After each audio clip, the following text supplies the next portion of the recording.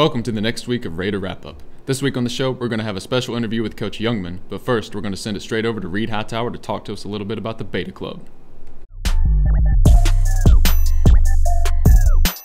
Hi, I'm Reed Hightower, and I'm here to talk to you a little bit about the Beta Club. First of all, Beta Club is a club of academic excellence. To be in Beta Club, you must maintain a 92 average in your 4 core classes. And we're about to get a new batch of Beta Club members. Our induction ceremony is February 22nd at 9 a.m. in the upper gym. A little bit about what Beta Club does.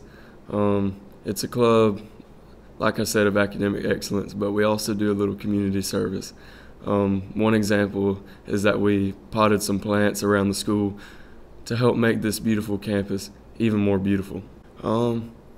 That's really about it, Dustin Bonner. Thank you for having me. It was a pleasure. Thanks for joining us, Reed Hightower, and now we're going to send it over to Brooks Davis with the sports.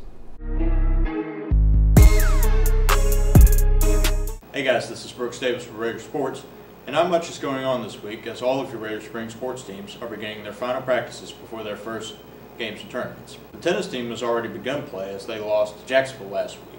The next match will be against Oxford at JSU on Tuesday, February 28th. The varsity softball team will be next to begin their season as they will play in a tournament at Choccolocco Park beginning on Friday, February 24th and running until that next day.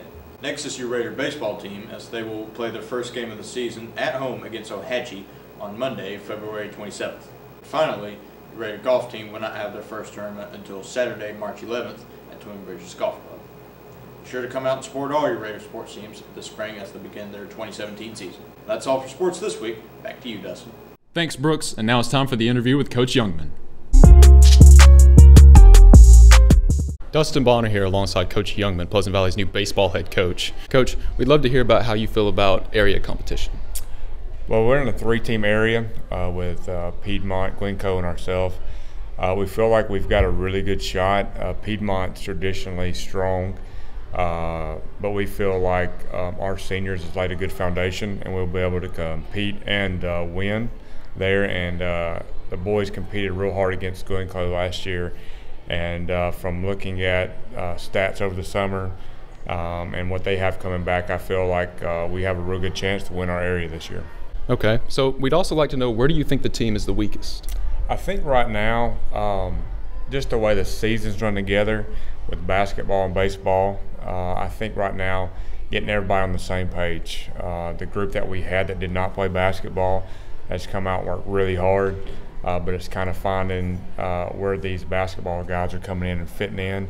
And we need to get our coaches situated. Coach Carl was coming out and helping us this year, but he's been caught up in basketball as well. So I think once we get all our coaches on staff and we get everybody into a position, we'll be able to build and strengthen those weak areas. Okay, Coach, and final question. What are your expectations as far as how the season will go? Well, I think we have a really good shot of doing some really special things.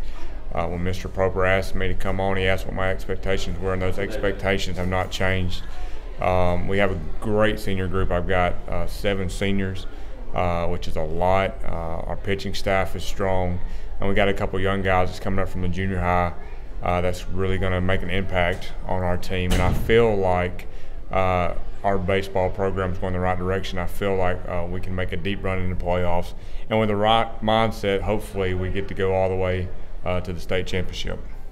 Okay, Coach. Thanks for joining us today. It was a pleasure having you on. Thank you very much. Thank you. It was a good talk with Coach Youngman, but that'll be all for this week. We hope you enjoyed this week of Raider Wrap-Up.